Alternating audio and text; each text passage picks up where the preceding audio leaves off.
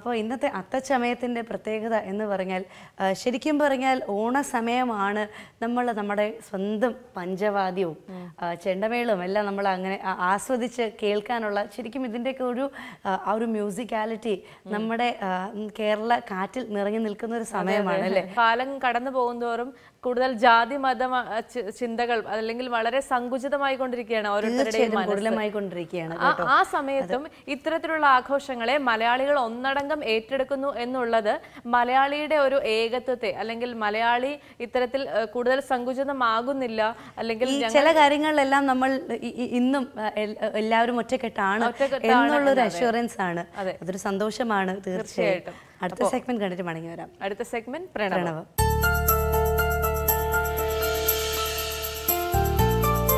നമസ്കാരം. ജ്യോതിഷത്തിൻ്റെ കാണാപ്പുറങ്ങൾ തേടുന്ന പ്രണവ സെഗ്മെൻറ്റിലേക്ക് ഏവർക്കും സ്വാഗതം. ഇന്ന് നമുക്ക് ജ്യോതിഷ സംബന്ധമായ സംശയ നിവാരണത്തിന് ഇവിടെ എത്തിയിരിക്കുന്നത് പ്രശസ്ത ജ്യോതിഷാചാര്യൻ ഡോക്ടർ ശ്രീ KV സുഭാഷ് ചന്ദ്രി സാറാണ്. സാറിനെ നമുക്ക് സെഗ്മെൻറ്റിലേക്ക് സ്വാഗതം ചെയ്യാം. സർ നമസ്കാരം. നമ്മൾ ഒരുമാതിരിപ്പെട്ട എല്ലാ ദോഷപരിഹാരങ്ങളെക്കുറിച്ചും പറഞ്ഞു കഴിഞ്ഞു. കാളസർപ്പയോഗത്തിനെക്കുറിച്ച് ഒരുപാട് പേര് എഴുതി ചോദിക്കുകയുണ്ടായി. ഒപ്പം തന്നെ കാളഹസ്തിയിൽ ചെന്ന് നമ്മൾ രാഹുകേതു പരിഹാര പൂജ ചെയ്യുമ്പോഴത്തേക്കും നമ്മൾ ധരിച്ചിരിക്കുന്ന വസ്ത്രം അവിടെ ഉപേക്ഷിച്ച് പോകണം എന്നും പറയുന്നുണ്ട്. അതിൽ എത്രത്തോളം വാസ്തവമുണ്ട് എന്നൊന്ന് വിശദീകരിക്കാം. ഇതെന്താണ് സംഭവിക്കുന്നത്? നമ്മൾ മുമ്പ് ഈ എപ്പിസോഡിനെ കുറിച്ച് പറയുന്നുണ്ടായിരുന്നു. കാളസർപ്പയോഗം എന്ന് വെച്ചാൽ എന്താണ്, സർപ്പദോഷം അങ്ങനെയുള്ള. അപ്പോൾ കാളസർപ്പയോഗം എന്ന് പറയുമ്പോൾ തന്നെ നമ്മൾ മനസ്സിലാക്കുക, രാഹുവും കേതുവും മറ്റുള്ള 7 ഗ്രഹങ്ങളെയും അതിൻ്റെ പ്രഭാവലയത്തിൽ, അതായത് ഇപ്പോൾ മീനം രാശിയിൽ കേതു നിൽക്കുകയും കന്നി രാശിയിൽ രാഹു നിൽക്കുകയും ചെയ്യുകയാണെങ്കിൽ ഈ മേടം മുതൽ ചിങ്ങം വരെയുള്ള രാശികളിൽ മറ്റുള്ള ഗ്രഹങ്ങളെല്ലാം നിൽക്കുകയാണെങ്കിൽ അതിനെയാണ് ശരിക്കും പറഞ്ഞാൽ കാളസർപ്പയോഗം എന്ന് പറയുന്നത്. അതായത് രാഹുവും കേതുവും കൂടി മറ്റുള്ള ഗ്രഹങ്ങളെ ബന്ധനത്തിലാക്കി വെച്ചിരിക്കുന്നു. ഇതാണ് കാളസർപ്പയോഗം. അപ്പോൾ ഇവിടെ ആസ്ട്രോളജർ തെറ്റിദ്ധരിക്കുന്നത് എന്താണെന്ന് വെച്ചാൽ ഈ കേതുവിൻ്റെ കൂടെ ചന്ദ്രൻ നിൽക്കുന്നു, അല്ലെങ്കിൽ വ്യാഴം നിൽക്കുന്നു, അതേപോലെ രാഹുവിൻ്റെ കൂടെ ചൊവ്വ നിൽക്കുന്നു. ഇങ്ങനെ വരുന്ന ജാതകങ്ങൾ കൂടി ആസ്ട്രോളജർ തെറ്റിദ്ധരിച്ചിട്ട് കാളസർപ്പയോഗമാണ് പരിഹാരം ചെയ്യണമെന്നൊക്കെ നിർദ്ദേശിക്കാറുണ്ട്. അപ്പോൾ ഇത് മനസ്സിലാക്കേണ്ട ഒരു കാര്യം, രാഹുവിനും കേതുവിനും ദൃഷ്ടിയില്ല, അങ്ങനെയാണ് ആചാര്യന്മാർ പറഞ്ഞിരിക്കുന്നത്. ഇതിൽ തന്നെ രാഹുവിന് 12ലേക്കുള്ള 2ലേക്കും 12ലേക്കും ദൃഷ്ടിയുണ്ട് എന്നുള്ളൊരു ചിന്തയുണ്ട്. അപ്പോൾ 2ലേക്കും 12ലേക്കുമാണ് ദൃഷ്ടിയുള്ളതെങ്കിൽ പോലും 7ലേക്കുള്ള ദൃഷ്ടി രാഹുവിനും കേതുവിനും ഇല്ല. അപ്പം അങ്ങനെ വരുമ്പോൾ വേറൊരു ഗ്രഹം, ഏതെങ്കിലും ഒരു ഗ്രഹം, അതായത് ചന്ദ്രനോ അല്ലെങ്കിൽ ബുധനോ ശുക്രനോ ശനിയോ വ്യാഴമോ ചൊവ്വയോ, ഇതിലേത് ഗ്രഹം ഈ പറഞ്ഞ 2 ഗ്രഹത്തിൻ്റെ കൂടെ ഏതെങ്കിലും ഒരു ഗ്രഹം ഒരെണ്ണത്തിൻ്റെ കൂടെ കേതുവിൻ്റെ കൂടെ നിൽക്കുകയോ രാഹുവിൻ്റെ കൂടെ നിൽക്കുകയോ ചെയ്തു കഴിഞ്ഞാൽ ആ നിൽക്കുന്ന ഗ്രഹത്തിന് എല്ലാ ഗ്രഹങ്ങൾക്കും 7ലേക്ക് പൂർണ്ണ ദൃഷ്ടിയുണ്ട്. പൂർണ്ണ ദൃഷ്ടി എന്ന് പറഞ്ഞാൽ നേരെ നോക്കുക എന്നർത്ഥം. അപ്പോൾ ആ പൂർണ്ണ ദൃഷ്ടിയോടുകൂടി കേതുവിൻ്റെ കൂടെ നിന്നിട്ട് രാഹുവിനെ നോക്കുമ്പോൾ ഈ രാഹുവിൻ്റെ ബലം, രാഹുവും കേതുവും തമ്മിൽ പരസ്പരം കൂട്ടിമുട്ടുമ്പോൾ അതിൻ്റെ ബലം ഇല്ലാതാവുകയാണ് ചെയ്യുന്നത്. അങ്ങനെ ബലം ഇല്ലാതാവുമ്പോൾ ഓട്ടോമാറ്റിക്കലി ഈ ജാതകന് കാളസർപ്പയോഗം എന്ന് പറയുന്ന ദോഷം ഇല്ലാതാവും. അപ്പം അങ്ങനെ ശ്രദ്ധിക്കാനുണ്ട്. കാരണം പലരും വന്നിട്ട് പറയും കാളസർപ്പയോഗമാണ്, അതുകൊണ്ട് ഞങ്ങൾ കാലാവസ്ഥയിൽ പോയി, അതും 7 പ്രാവശ്യമൊക്കെയാണ് പോകാൻ നിർദ്ദേശിച്ചത്. 7 പ്രാവശ്യം പോയി അവിടെ പോയി ഉടുത്തിരുന്ന എല്ലാ വസ്ത്രങ്ങളും തുണിയും കോണം മൊത്തം നമ്മുടെ ശരീരം മാത്രമായിട്ട് ബാക്കിയെല്ലാം അഴിച്ചു കളഞ്ഞിട്ട് വരുന്നൊരു സംഭവമൊക്കെ ചെയ്യിച്ചു, എന്നിട്ടും ദുരിതം മാറിയില്ല എന്ന് പറയും. അപ്പോൾ അതിൻ്റെ കാരണം എന്തായിരുന്നു? ഈ കാളസർപ്പയോഗം എന്ന് വെച്ചാൽ നമ്മളുടെ ജനനത്തിൽ ഗ്രഹങ്ങളെല്ലാം രാഹുവും കേതുവും ബന്ധനത്തിലാക്കുന്ന ഒരു സംഭവത്തിനാണ് കാളസർപ്പയോഗം. ഈ മറ്റുള്ള ഗ്രഹങ്ങളെ എല്ലാം ബന്ധനത്തിലാക്കുന്നതിൻ്റെ പേരാണ് കാളസർപ്പയോഗം എന്ന് പറയുന്നത്. അതിൻ്റെ പരിഹാരം എന്ന് പറയുന്നത് ജീവിതകാലം മുഴുവൻ ഏതെങ്കിലും, കേരളത്തിൽ ഇഷ്ടംപോലെ സർപ്പക്ഷേത്രങ്ങളുണ്ട്, ഏതെങ്കിലും സർപ്പക്ഷേത്രത്തിൽ കന്നി ആയില്യം മുതൽ ഇടവം 10 വരെയുള്ള സർപ്പം ഉണർന്നിരിക്കുന്ന ഈ കാലഘട്ടത്തിൽ സർപ്പത്തിന് 100 മാലം കൊടുക്കുക എന്നുള്ളതാണ്. അത് ചെയ്തു കഴിഞ്ഞാൽ ഈ പറഞ്ഞ ദോഷത്തിൽ നിന്ന് നമുക്ക് മുക്തി കിട്ടും. അപ്പോൾ അതിന് പകരമായിട്ടാണ് കാളഹസ്തിയിൽ പോയിട്ട്, ഞാൻ എല്ലാ വർഷവും തിരുപ്പതിയിലും കാളഹസ്തിയിലും പോകുന്ന ഒരാൾ തന്നെയാണ്. അറിയാതെ പറയുന്ന മണ്ടത്തരമൊന്നുമല്ല. കാരണം ഈ തിരുപ്പതിയിൽ പോയിട്ടാണ് ഭഗവാന്റെ മുമ്പിൽ പോയി തല മുണ്ടനം ചെയ്യും. അതേപോലെ മഹാദേവൻ്റെ തിരുനടയിൽ പോയിട്ട് കാളഹസ്തിയിൽ മഹാദേവൻ്റെ ശിവലിംഗം ഓരോ ദിവസത്തിൽ ഇങ്ങനെ വളർന്നുകൊണ്ടിരിക്കുക എന്നാണ് പറയുന്നത്, ചെറുതായിട്ട്. അതായത് നമുക്ക് കൃത്യമായിട്ട് അളന്നൊന്നും എടുക്കാൻ പറ്റില്ല, കാരണം ഭഗവാന്റെ വിഗ്രഹം അളക്കാനുള്ള ഇതൊന്നും ചെയ്യാൻ പാടില്ല, ചൈതന്യം അളക്കാൻ പാടില്ല എന്നാണ് കണക്ക്. എന്നിരുന്നാലും അവിടെ ഓരോ വർഷത്തിലും ആ ചൈതന്യം, ലിംഗം ചെറുതായിട്ട് വളരുന്നുണ്ടെന്നൊക്കെയാണ് ഭക്തരോട് പറഞ്ഞു തന്നിരിക്കുന്നത്. അപ്പോൾ ആ ഒരു രീതിയിലുള്ള അത്രയും ചൈതന്യം കൂടിയിരിക്കുന്ന ക്ഷേത്രത്തിൽ പോയിട്ട് എല്ലാ വർഷവും തിരുപ്പതി വെങ്കടേശ്വരനെ കണ്ടു കഴിഞ്ഞാൽ ശിവനെയും കൂടി കണ്ടിട്ട് വേണം നമുക്ക് തിരിച്ചു വരണമെങ്കിൽ. അതുകൊണ്ട് ഞങ്ങൾ എല്ലാ വർഷവും ഏകദേശം ഒരു 16-17 വർഷമായിട്ട് ഭഗവാനെ പോയി കാണുന്നു, അതേപോലെ മഹാദേവനെ പോയി കാണുന്നു. ഇങ്ങനെയെല്ലാം കണ്ട് വരുന്ന ആൾ തന്നെയാണ് പറയുന്നത്. അവിടെ ഞാനും കണ്ടിട്ടുണ്ട് രാഹുകേതു പൂജ എന്ന് പറഞ്ഞ് അവിടെ പല സ്ഥലത്ത് എഴുതി വെച്ചിട്ടുണ്ട്. സ്പെഷ്യല്, അതിലും സ്പെഷ്യല്, അതിലും സ്പെഷ്യൽ, അങ്ങനെ പല രീതിയിലാണോ. അപ്പോൾ മുൻകാലങ്ങളിലൊക്കെ പണ്ടൊക്കെ ചെല്ലുമ്പോൾ 50 രൂപയാണ് ഈ രാഹുകേതു പൂജ. സ്പെഷ്യല് ഏറ്റവും സ്പെഷ്യൽ 250 ആയിരുന്നു. ഇപ്പം അതൊക്കെ മാറി അവിടെ സാധാ സ്പെഷ്യൽ 250, പിന്നെ അതിൻ്റെ മുകളിലേക്ക് 1500, അതിൻ്റെ മുകളിലേക്ക് 5000, അങ്ങനെ പല റേഞ്ചിലാണ് രാഹുകേതു പൂജ. ഇതെന്താണ് സംഭവം എന്ന് വെച്ചാൽ ഈ രാഹുവിൻ്റെയും കേതുവിൻ്റെ ഒരു പ്രതിമ കൈ തന്നിട്ട് കുറച്ച് പൂവ് തന്നിട്ട് അവരെന്തോ മന്ത്രം പറയുന്നു, അത് നമ്മളോട് ജപിക്കാൻ പറയുന്നു, കുറച്ച് വെള്ളം തരണം, കോരി ഒഴിക്കാൻ പറഞ്ഞു. അങ്ങനെ ചെയ്ത് കഴിയുമ്പോൾ ഇതെല്ലാം പറയുന്നു എന്ന് പറഞ്ഞിട്ട് ഇവിടെ ഒരുപാട് മഹാന്മാരായ ജ്യോത്സ്യന്മാരൊക്കെ ആളുകളെ ക്ഷ വരപ്പിക്കുന്നുണ്ട്. അതുകൊണ്ട് പ്രത്യേകിച്ച് ഒരു ഗുണമുണ്ടാവില്ല. ഞാൻ മുമ്പേ പറഞ്ഞു, നമ്മൾ ഒരുപാട് കാലം അന്വേഷിച്ച് നടന്ന ഏകദേശം ഒരു 14 വർഷം ജ്യോത്സ്യന്മാരുടെ പിന്നാലെയും പൂജാതി കർമ്മങ്ങളുടെയൊക്കെ പിന്നാലെ അന്വേഷിച്ച് നടന്ന് അവർ പറഞ്ഞ എല്ലാ വിധത്തിലുള്ള കർമ്മങ്ങളും A to Z ഒക്കെ ചെയ്ത് ഇതിലെല്ലാം ഫെയിലറായിട്ട് അവസാനമാണ് ഗുരുനാഥൻ്റെ അടുത്തെത്തി.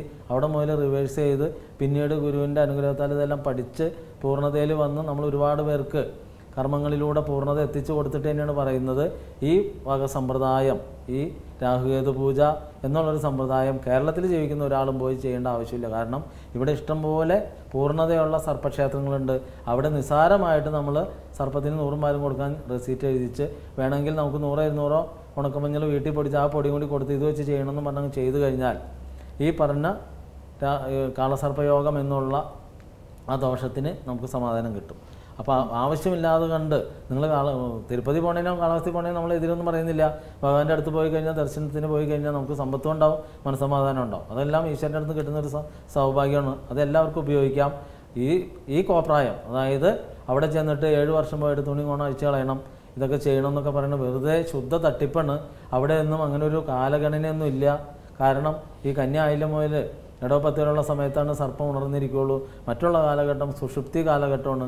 അവിടെ അങ്ങനെ സുഷുപ്തിയും ഇല്ല, അങ്ങനെയൊന്നും അവർ പരിഗണിക്കുന്നില്ല. അവിടെ എപ്പോൾ ചെന്നാലും ഈ പറഞ്ഞ സമ്പ്രദായം നമുക്ക് ചെയ്യാം. ഇപ്പോൾ തന്നെ മനസ്സിലാക്കുക, ഇങ്ങനെയുള്ള സ്ഥലങ്ങൾ എന്ന് പറയുമ്പോൾ അവരവിടെ പൂർണ്ണത വരുത്തണമെന്ന് എഴുതിയിരിക്കുന്നതല്ല. അതുമല്ല ആന്ധ്രക്കാർ ആ ഭാഗത്തുള്ളവരൊന്നും ചെയ്യണമുണ്ടാവില്ല, കാരണം അവർക്ക് ഇതിൽ വിശ്വാസം ഉണ്ടാവില്ല. അപ്പോൾ അതിൻ്റെ കാരണം എന്ന് വെച്ചാൽ അതുകൊണ്ട് പ്രത്യേകിച്ച് ഗുണമുണ്ടാവില്ല. നമ്മൾ എപ്പോഴും നാഗരാജാവിനെ മനസ്സിൽ ധ്യാനിച്ചുകൊണ്ട് നടക്കുന്ന ഒരാൾ തന്നെയാണ്. അപ്പോൾ ഭഗവാന്റെ അനുഗ്രഹം എപ്പോഴും നമുക്ക് കിട്ടിക്കൊണ്ടിരിക്കുന്ന ഒരാളാണ്. ഭഗവാനെ ഒരിക്കലും നമ്മൾ നിഷിക്കുന്നില്ല. അതേപോലെ കാളഹസ്തി മഹാദേവനെ നിഷിക്കുന്നില്ല, തിരുപ്പതി വെങ്കടേശ്വരനെ നിഷിക്കുന്നില്ല. നമ്മൾ പറയുന്നത് ആവശ്യമില്ലാത്ത കോലാഹലം, ഇതിനെക്കുറിച്ച് ആലോചിച്ച് ഭയപ്പെട്ട് നടക്കേണ്ട കാര്യമില്ല. കൃത്യമായിട്ട് കന്യ ആയില്യം മുതൽ ഇടവപ്പത്ത് വരെയുള്ള സമയത്ത് സർപ്പത്തിന് 100 പാലും കൊടുത്തു പോയി കഴിഞ്ഞാൽ ഈ പറഞ്ഞ കാളസർപ്പയോഗം എന്നുള്ള ആ ഒരു ദോഷം നമുക്ക് ജാതകത്തിലുള്ളത് മാറിക്കിട്ടും. അല്ലാതെ ബാധയിൽ വരുന്ന സർപ്പമാണെങ്കിൽ അതിനെ നമ്മൾ ആവാഹിച്ച് സർപ്പകേന്ദ്രത്തിൽ കുടിയിരുത്തിയാൽ മാത്രമേ സർപ്പദോഷം മാറുള്ളൂ.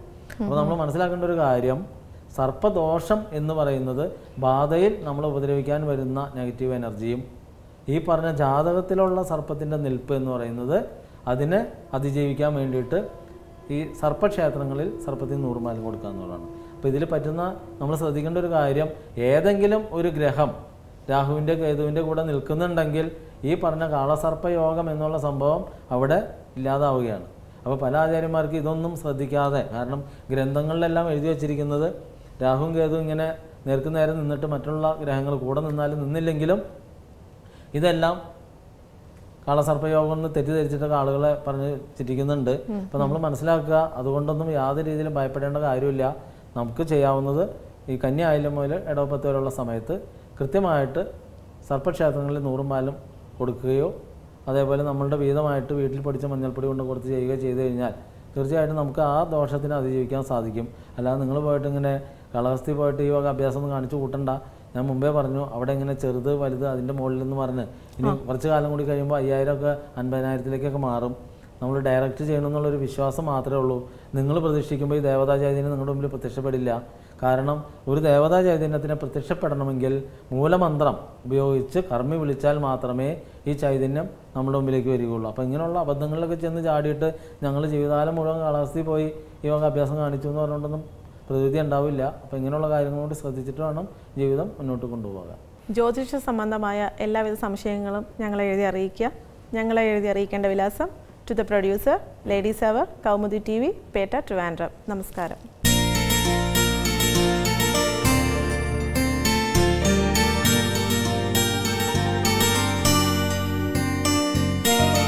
അപ്പോൾ അത്തച്ചമയവും വിനായക ചതുർത്ഥിയും എല്ലാം എല്ലാവരും കൊണ്ടാടുന്ന ഒരു ദിവസമാണ് ഇന്ന്. അതെ അതെ, നമ്മൾ ശരിക്കും അത്തച്ചമയത്തിന്റെ മൂഡിലേക്ക് കടന്നുകൊണ്ട്, ഓണത്തിന്റെ മൂഡിലേക്ക് കടന്നുകൊണ്ട് വിനായക ചതുർത്ഥിയെ കുറിച്ച് ആവശ്യത്തിന് പറഞ്ഞില്ല ഇന്നത്തെ എപ്പിസോഡിൽ.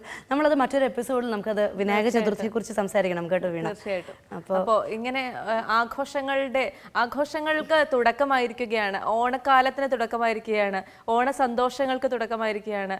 ഇനിയിപ്പോ അങ്ങോട്ട് തിരക്കിന്റെ നാളുകളാണ്. നമുക്ക് പുതിയ വസ്ത്രങ്ങൾ എടുക്കാനും അല്ലെങ്കിൽ ഓണക്കോടികൾ എടുക്കാനും ഊഞ്ഞാല് കെട്ടാനും ഇത്തരത്തിൽ ഒരുപാട് കൂടിച്ചേരലുകളുടെയും സന്തോഷത്തിന്റെയും ഒക്കെ നിമിഷങ്ങൾ കളമൊരുങ്ങിയിരിക്കുകയാണ്. അപ്പോ എല്ലാവർക്കും നല്ല ഓണനാളുകൾ നേർന്നുകൊണ്ട് അതെ, ഇന്നത്തെ എപ്പിസോഡിൽ നിന്ന് നമ്മൾ വിടവാങ്ങുകയാണ്. വീണ്ടും അടുത്ത തിങ്കളാഴ്ച കാണാം. അതുവരെ നന്ദി, നമസ്കാരം.